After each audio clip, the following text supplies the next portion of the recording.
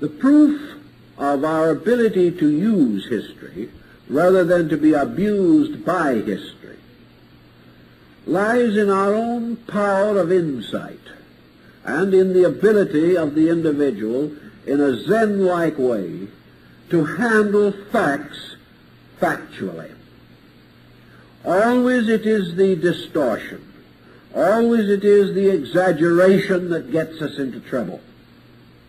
It is not the actual content of history that destroys us. It is the expansion of this content and its intensification by emotion that leads almost certainly to the perpetuation of decadent and comparatively worthless institutions. So in our daily thinking, we deal with history and memory in the same way. We begin by the very simple effort to understand that today, now, at this moment, each one of us is a unique creature. In this uniqueness, we have never lived before, because we have never lived this moment before. We will never live again, because we will never live this moment again. A minute from now, another self will live again a unique experience in another moment. But at any given time, the only fact, the only reality is now. Against this now, we have memory, history, pressure.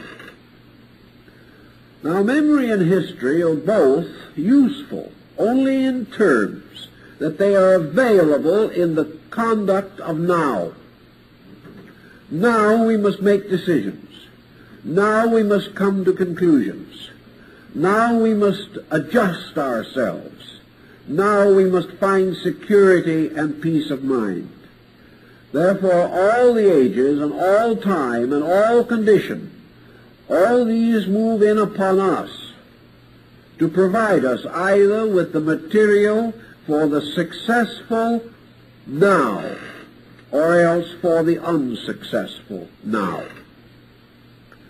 To use this information, we must then gain this peculiarly factual ability to estimate historical and moral circumstances without the common exaggerations with which we dilute our findings in these areas. What is history? If we think about it, history is just the record of things done well and things done badly, and to a measure the causes of both things done well and things done badly. History, therefore, becomes actually the world's most powerful statement of the consequences of action. That every action arises in a cause. That every cause unfolds inevitably into an effect. And history is the unfolding of the total cause into the total effect as far as man is concerned. Man's own memories are the history of the unfoldment of his causes and their effects.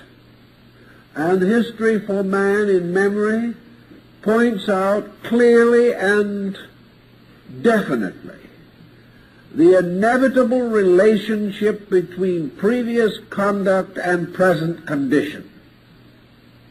If history had meant this from the beginning, we would have had the most powerful ethical system conceivable, because it would have been an ethics founded in the development and function of universal law. But we did not get this experience. We were never able to realize that the actual story of history is simply the story of cause and effect. That history is the unfolding of ways of action, and that in every period of history, innumerable ways of action have unfolded simultaneously.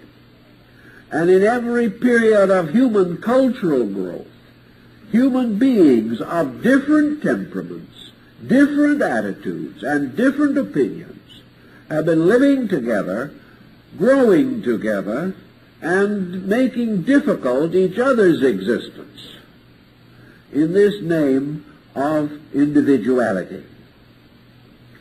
So when we stop now and say to ourselves, what does the past mean? It means only what our own degree of penetration is able to bestow upon it. If it suddenly becomes to us the perfect proof and evidence of the operation of universal law, then history becomes immediately useful to us. For that which we fully appreciate, grasp, understand, and accept, we inevitably practice.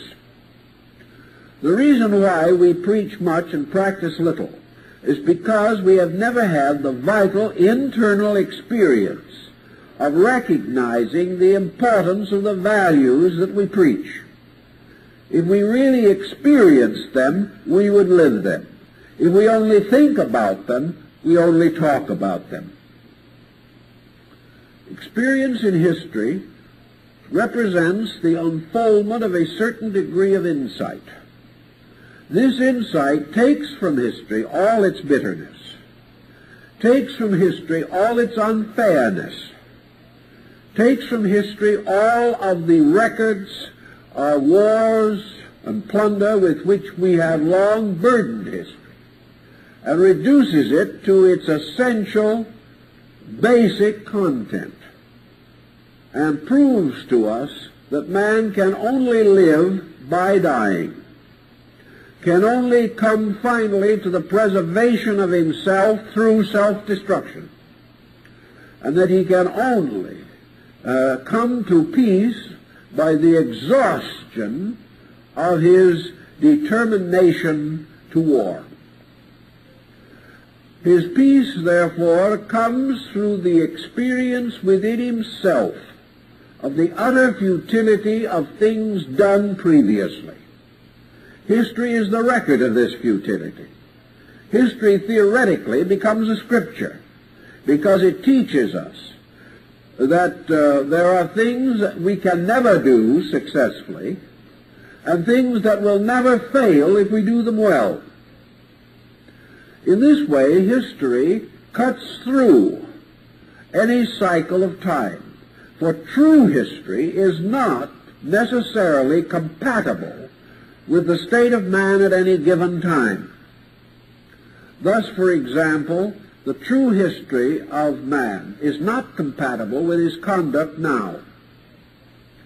History should have taught us much that we have not learned. And had man inwardly vitalized history as an immediate living factor in his own consciousness, we would have outgrown war long ago, because we would have discovered long ago what we must still discover, namely that no one can win a war. We say this, but we have not experienced it, or we would have peace. Now we say, of course, that some people have experienced this, but that not enough have experienced it. This is true. But with the facilities at our disposal, had we approached the subject correctly, what we call today the nominally educated world would all have experienced it, or most would have. And those today who are learning almost any subject, from the most advanced professions to the most elementary crafts, would have received this insight as a common part of culture. But they haven't received it. They have never been taught that history meant something to them now. They have been taught that history had to do with Washington and Franklin and Lafayette. They have been taught about the Magna Carta and the Bill of Rights, but they have never realized that history is something that teaches them every day something of the mystery of daily living. Now, while we had a very poor knowledge of history, many of our mistakes were excusable. When we had a very poor knowledge of space, there was reason why a scientist could be an atheist. But as our knowledge of history unfolds, it is just as stupid for us to deny its lawfulness as it is for the advanced physicist or astronomer, projecting his consciousness into the concepts of outer space, just as it would be foolish for him to deny that this magnificent fabric is in some way ensouled by an ample consciousness. So greatness of learning bringeth the mind back again to God, as Lord Bacon said in his essay on atheism. And depth of understanding brings man's knowledge of history back again to the recognition that history is the account of law-keeping and law-breaking, and that in every instance in history the law-breaker has failed, and in every instance in history lawfulness has ultimately won. Now, this isn't necessarily true of the efforts of every man, for the reason that many who believed they were lawful were not, and many who believed themselves lawless unintentionally contributed to progress. Therefore, man cannot always identify lawfulness in his own terms. He can only begin to estimate the validity of that which succeeds or survives the great test of time. An artist, great in his own day, is well rewarded and greatly applauded by his contemporaries. His paintings sell for large sums of money. He is considered to be the most successful and brilliant of men. And in 100 years he is totally forgotten, and his paintings are worthless. Another artist dies in a garret of malnutrition. He never sells anything during his lifetime. He is ridiculed and scorned. 500 years later, he is discovered as one of the great geniuses of all time. The one who succeeded had something within his art that meant that he had to fail. The man who immediately failed had something in his art that could only be discovered after man himself had grown further than that time. So that in all things, time divides the values of things, conferring its greatest benefits upon those values which are greatest.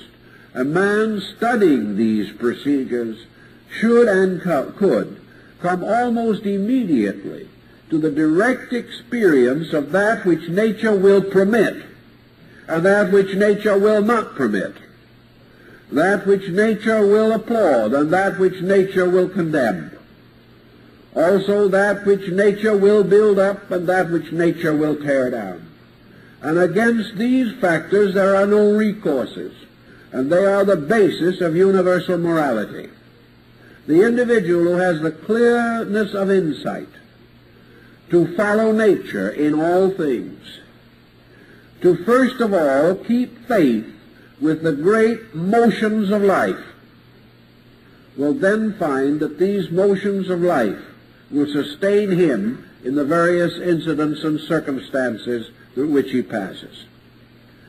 The political side of the problem is only valuable to the degree that it again indicates what forms of political structure are most enduring.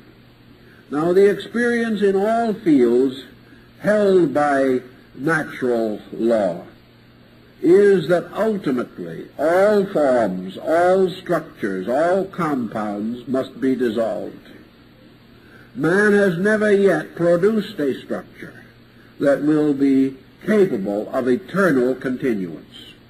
Man has never produced within himself a degree of intelligence which is not in need of continuous reform.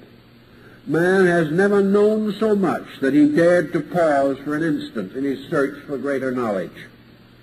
A man has not yet so integrated his own nature that he can survive beyond the normal expectancies of physical life. Thus we cannot say that nature has given its perfect accord to anything that we have done. Nature, however, does bestow certain rewards and certain merits. Nature brings harmony and integration to those structures which preserve the purposes which nature intends. Nature also makes things most easy or most clear for those who most completely abide by nature's ways. And out of this comes the still further historical but trans-historical circumstance and fact that man must sometime break the pattern of history and perhaps sink back into the quiet contemplation of nature as the only answer to the complexity of the life which he has developed. We come to the picture of the old Chinese sage sitting in his little cottage by the side of the waterfall, gazing out upon the great expanse of mountains and sky. Here in the quietude of an internal existence, rich in meaning, the Chinese sage is making peace with history. He is making peace with the mountains and the forces that brought forth the hills. He is making peace with the oceans and the rivers that feed them. He has suddenly discovered that he is living in a very simple world of immediate facts. That these immediate facts call from himself immediate response. And that as he understands and applies these facts, this immediate response is pleasant, is quiet, is peaceful, is not burdened by any false reports or by any misunderstanding of anything. There is simply a very quiet, immediate rapport between the heart and mind that are open and the wisdom that dwells among and flows from the eternal hills. So man becomes in this strange, mysterious way unhistorical in the midst of history. He becomes unhistorical because he is free from every false pressure which history, tradition, condition can cause upon his own nature. Yet he is in no way open to license. His freedom is a quiet kind of acceptance of nature. He is free because he obeys, not because he disobeys. And the proof of his freedom is his own peace, and not the wild gestures of liberty which he is so inclined to make. He is at peace with the law because he is beyond that degree of consciousness in which he will break law. And laws are only terrible to those who break them. So this person has an immediate living experience of the living world around him. He has in some mysterious way broken through the sequence patterns of time which exist in order that he may grow up step by step to self-intelligence. And he has suddenly attained this insight. He is intelligent. He is intelligence. He has made himself one through his own consciousness with this unhistorical universe, which is, so to say, the highest form of historical report. Now here we have two factors involved. We have nature, which in itself is not historical, because nature of itself is an eternal process, eternally progressing through space. Man, however, at only one stage of his growth, can reach up to the point where he can experience the unhistorical eternity of nature. When he achieves that, he has Zen. When he has that, he has a certain internal illumination. At that moment, he transcends history. But this power of the unhistorical in man is the result of history. It is a result of gradually building up through a whole cycle of experiences the understanding that transcends experience itself. So I think we can say definitely that history is the story of man unfolding through nature to conscious identification with the essential essence of nature. All history shows this strange kind of progress. It also shows man's continuing struggle against progress. But most of all, it reveals that even man's mistakes move him relentlessly toward the achievement of his own destiny. So history is the proof of that destiny. It is the evidence beyond doubt that there is an inevitable purpose, inevitably moving. And Zen and other systems show to us that this purpose is achieved when man, in a strange way, devours history with a single bite, in the same way that it is said that John the Apostle ate the book which the angel handed to him. For man devouring history, assimilating history, taking history into himself as a tremendous force of consciousness, suddenly achieves the unhistorical state. He transcends history. He digests it, he assimilates it, he rises above it. And to a measure, each human being has this experience, whether it is the history of his world or the history of his own personal life, and that which went before to make up the experience of the years. The moment of transcendence in history, or in anything else, is the moment of the suspension of the dichotomies of polarity. The individual cannot become unhistorical as long as he is held within the bonds of right and wrong, good and evil, life and death, light and darkness, ignorance and wisdom, superstition and insight, hope and despair, faith and fear. These polarities force the individual to remain in that channel of causations by which Buddha shows the symbol in the wheel of the law forever turning. There is no escape from the wheel to the individual, for the individual who clings to that wheel through clinging to false definitions of values arising from a misunderstanding of the entire content of history.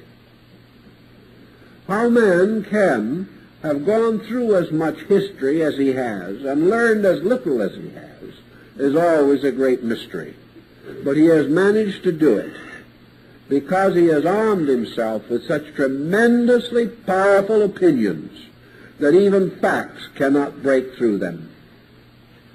But in this problem of these polarities, the individual binds himself to historical sequence. The moment he has an opinion, that opinion has a consequence. And the motion of that opinion into its consequence is history.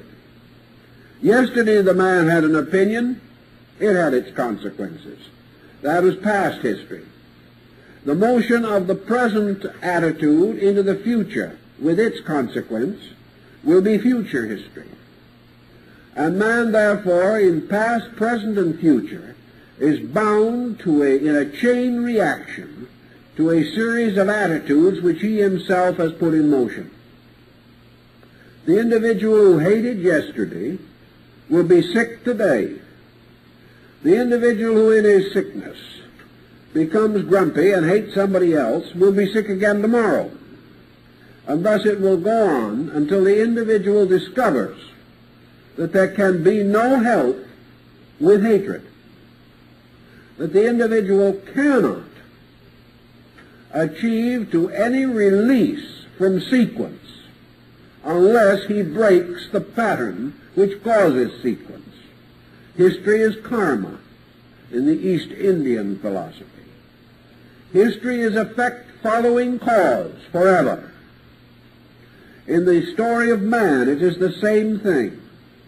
Man, to escape from history, must break the sequences of cause and effect. One of the simplest and most powerful of these sequences is simply memory itself. For out of the memories of yesterday we have sickened today.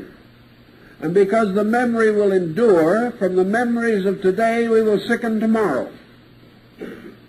As long as these memories, themselves essentially sick, are perpetuated, they will cause sickness. Wherever there is, therefore, any inadequacy, any inconstancy, any conflict in the human personality, memory as history will perpetuate it and thrust it upon us and continue to do so. We will go on, therefore, suffering from one phase of our remembrance to another until we cease the pattern. Now, of course, everyone will say that memory is something you cannot control, that you can't stop thinking about yesterday. In other words, you can't stop the young man of today from reading history either. It is part of his instruction. But it is perfectly possible to put a new dimension into the understanding of history. The individual can simply take the attitude, for instance, that his memory is like a kindly and ancient guardian, that his memory is performing for him the most signal service, that it is wonderful to remember how he has suffered, because this memory makes it possible for him to know why. It is the same with the problem of pain. We none of us like pain. But if we did not have the power to feel pain, we would destroy ourselves early in life, and probably not one in a million would reach maturity. Pain is a warning, which if we observe it, will protect us from a greater evil. Unhappy memories are warnings, which if we will remember them properly, become blessings, because they preserve us from greater ills. History is a warning, and all the most unhappy parts of history become magnificently luminous if they impel in us a degree of understanding which causes us not to repeat the mistakes of history. Thus we can live with memory without being unhappy. We can live with it the moment our own consciousness can recognize the friendliness of memory rather than its constant tyranny. We have no trouble remembering the friendliness of memories if they are pleasant. But the problem is to realize that it is the unpleasant memory that is the monument to the unfinished business. And this is what we have to bear in mind. One unhappy memory that helps us to grow is a better memory than 50 pleasant memories that teach us very little.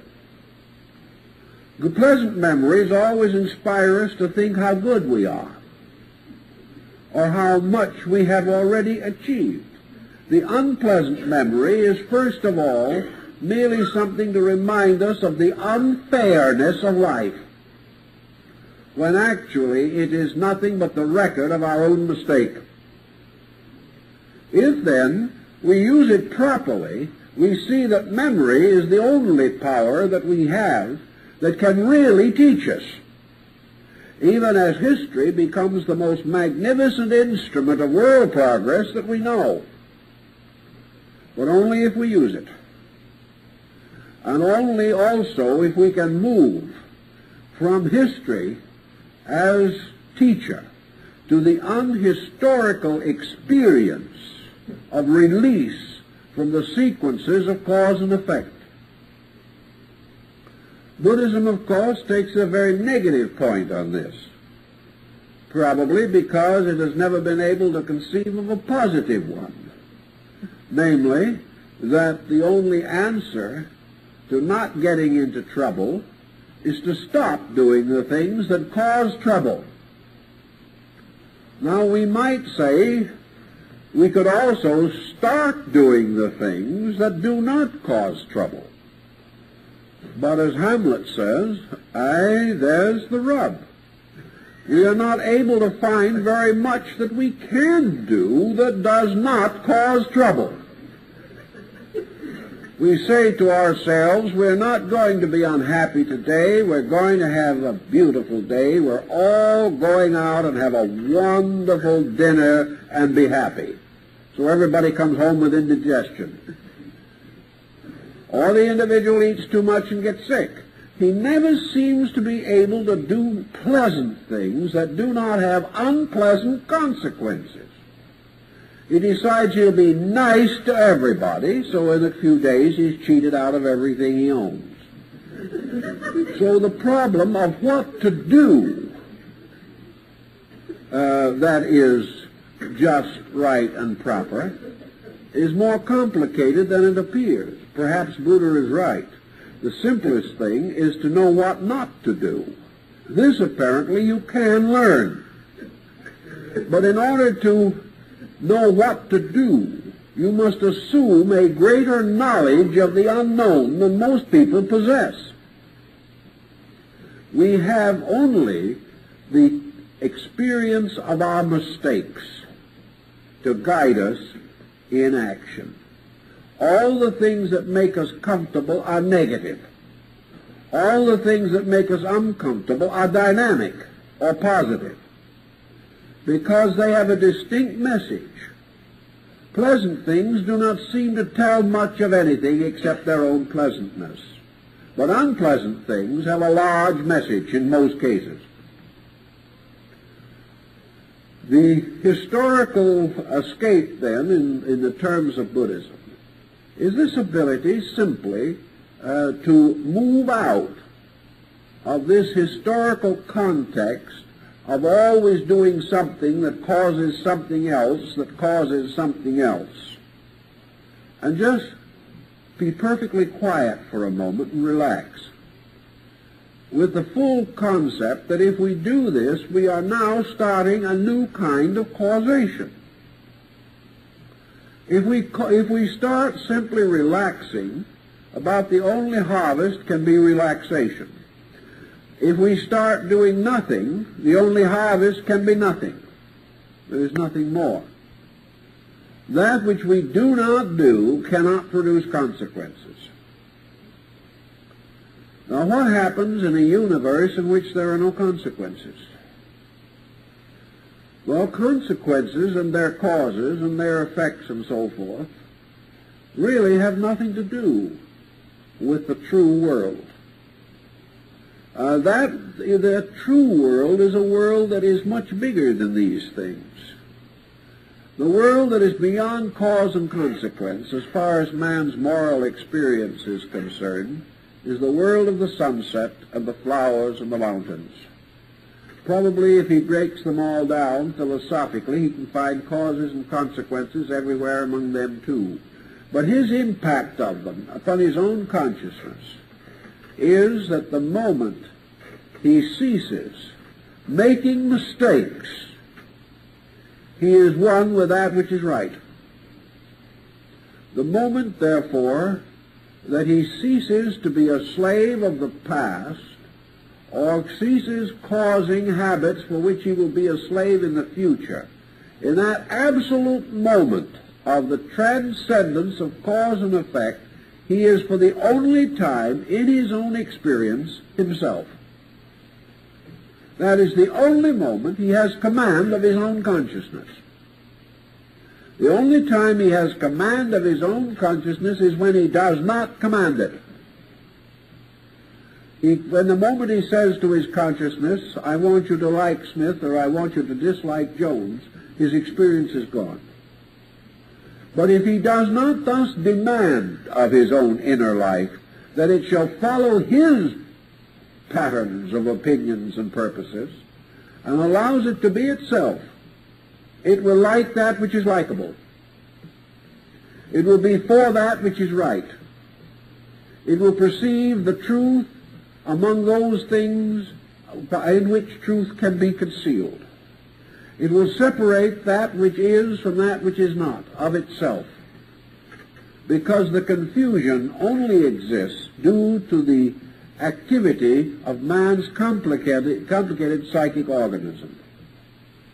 The man is free from yesterday and tomorrow only when he is perfectly quiet and living in a consciousness of now that contains within it also the whole area of eternity.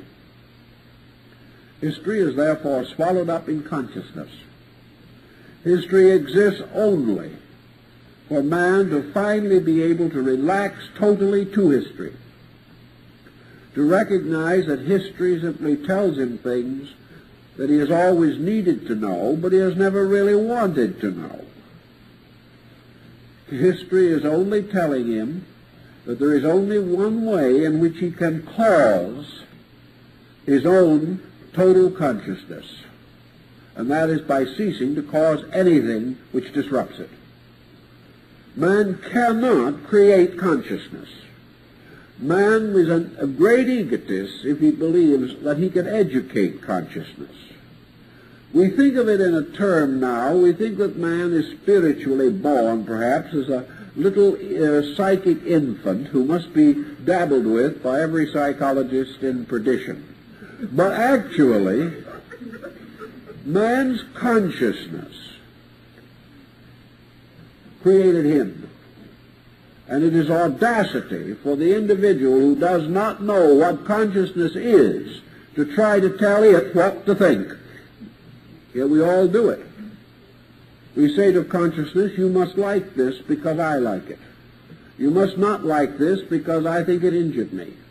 It was unkind to me, therefore you must hate it. And we slowly build up in that way our tutoring of our own inner life, so that it becomes simply a composite image of our own prejudices. If we stop all this, and if we gradually relax the pressures which cause these things, we then realize the problem of the Buddhistic nidanas. The reason why we think injurious thoughts is because someone we believe has injured us, and we remember. We keep on remembering what has been done to us and blissfully forgetting what we have done to others. We have this peculiar kind of remembrance. But if we can transcend all of this even for an instant, we find the unhistorical fact in ourselves, and we find the unhistorical point in history. We find that all history is simply the story of this unfolding of the unhistorical and its final victory over the conditioned states of human experience. If we attain this, according to the old Eastern concept, man has this flash of cosmic consciousness. And this cosmic consciousness cuts through every division and form of history and circumstance.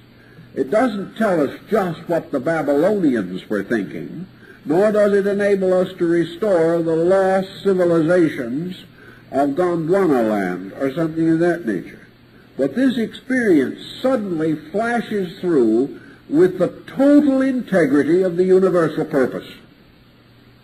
The moment that purpose is positive, history becomes the servant of it. And as a servant becomes an admirable help. But when this inner consciousness is negative, then history becomes positive and tyrannizes upon human consciousness. The same is true of our own memories. Thus, there is great need for a general revival of interest in the recognition of history as a great experience pattern from which an uncertain generation, floundering in doubts and vicissitudes, could, if it so desires, learn the inevitable outcome of every vice now practiced, the inevitable misery of every policy which has previously been attempted and is now being attempted again. History shows us that the mistake can never win. History shows us that there is no way of pushing a vice to the point where it becomes a virtue. History reports to us definitely that war will never lead to peace, that selfishness will never lead to contentment, that greed will never lead to harmony, that hate will never end in love, and that these various negative forces can never produce a world in which man can live safely and serenely. Therefore, that history tells us with the certainty of a revelation from Mount Sinai that the only answer to these types of things is to set causes in motion which will produce the results that we desire. That these causes must be set in motion by quietude, by peace, by honor, by honesty. And they can be determined and defined only when the individual permits consciousness itself to move into manifestation and set up its own historical relationship with life. From that time on, history becomes merely the instrument of man's fulfillment, instead of, as it is today, a continuous plague upon his life from beginning to end. I think that's about enough for this evening. Now we'll all settle back and be historical.